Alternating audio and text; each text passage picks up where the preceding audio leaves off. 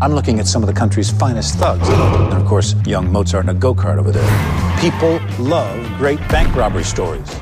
I'm just sit back and talk fashion. I know a movie's about cars, but you guys look great. I love it when you get the memo. Like, come to the junket hot. We did it well today, we did. Make a statement. It's all good, but you could never drive in those outfits. No, but you see what outfit she drove in. I mean, you had some killer outfits and you were still like, you'd be surprised what women can do. Yeah. Oh, no. I'm never surprised at what women can do. I'm pro woman. You guys are amazing. You can do all kinds of crazy stuff. It's cool like that. But do you have skills actually behind the wheel? Well, I was just hearing from John Hamm about Eiza's amazing driving skills, so It's not so amazing. What do you mean it's not so amazing? She just said you got props from my man. Nah, you were driving the getaway car. I drove. I mean, it was fun. We learned some stuff from the amazing stunt drivers that we had. Jeff Fry, who's one of the best, and it was fun. I mean, we did learn a lot on set, didn't we? Yeah. All right. So what's the one thing you learned that you could apply in real life? To be a waitress. No, I'm talking about driving. I've worked in a pub before. I have worked. But you worked in a pub before? Yeah, like pulling pints and stuff. But I've never been a waitress like serving food. So I was having to carry loads of stuff. I mean, actually, I wasn't really. It was all quite easy. I was gonna say you're a professional. But you know, actress. honestly, she did an amazing American accent, and I was like really impressed. You did an amazing job. I was like, I would never be able to tell that you're British from watching it. No.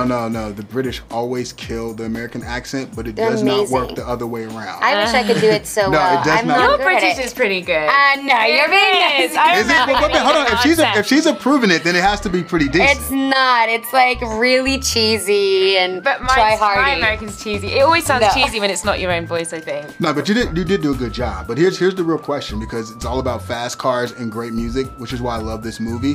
What's that one song that if you hear while you're driving, you will automatically drive faster? Good question. Good question. I don't know. I mean, I have so many. like what? Actually, I haven't driven in a really, really long time. I know what I'd always dance to. Okay, what do you always dance Donna Lewis, I Love You Always Forever. If that comes on, I'll definitely. Great so that's your personal party starter. That would be where I dance, but I don't know about driving. Queen, the song is like that works pretty good at the end of the movie. The Queen song. That does work while you're behind the wheel. That's I weirdly get really excited with any Michael Jackson song, and I would also. I like contrast, so I would probably choose like a slow song because it gives you like an edge of like fast cars, but like some Barry White maybe in there. Like it'd be while you're driving. Yeah, because it's like what kind of nice driving contrast. are you? You're like driving fast, but it's smooth. It's a smooth drive. Listen. Just like when the Barry White comes on. What are you doing, letting the seat all the way back? I'm like in my mind, I'm in a movie set already. I'm my baby driver. Yeah, you are literally. Exactly. Like literally, that can be completely dangerous with the Barry White while you're driving. But no, this was a completely like fun movie to watch. So how much fun did you have when you actually go back and watch? Because there's so much going on that it can't look the same while you're working as it does when it's finished. It was amazing when I watched it the first time because obviously my stuff's quite contained in the diner, and then when they all come in, it's like I'm like hit in the face with these amazing, terrifying characters. But when I saw the whole film and I suddenly saw all the stuff in the hideout and all these incredible car chases and Eiza like butchering a load of people with a machine gun, and I was just so blown away by it. I thought it was really exciting. So exciting, so cool, such incredible performances.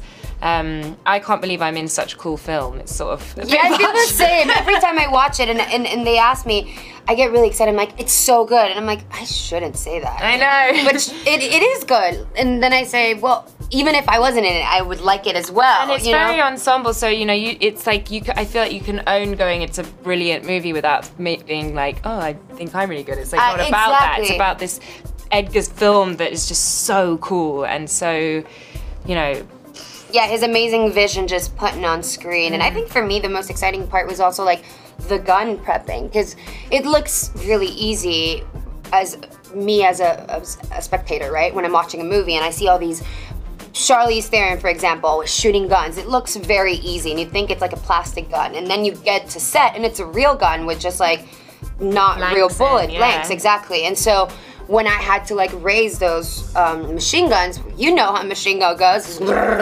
So I was like, oh, I think I really, I need to train for this, and I had to. I physically had to train a lot and kind of like get into my zone. So that was an interesting and fun, exciting process because I had never gotten the chance to do that before.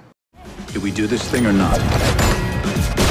I have to end this.